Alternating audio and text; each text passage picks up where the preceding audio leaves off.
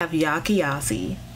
Gyasi was born in Mampong, Ghana and moved to the US aged 10. She was inspired to pursue a career in writing after reading Toni Morrison's Song of Solomon, one of my personal favourites, and published her first novel, Homegoing, in 2016. Homegoing follows the descendants of an Asante woman named Mame from her daughter's enslavement in Ghana to the modern day. Gyasi follows this with her sophomore novel, Transcendent Kingdom, which I found to be a quieter but equally powerful novel.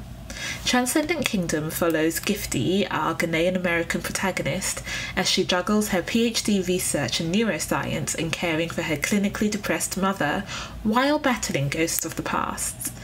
To me, this novel cements Gyasi as one of the great writers of our time.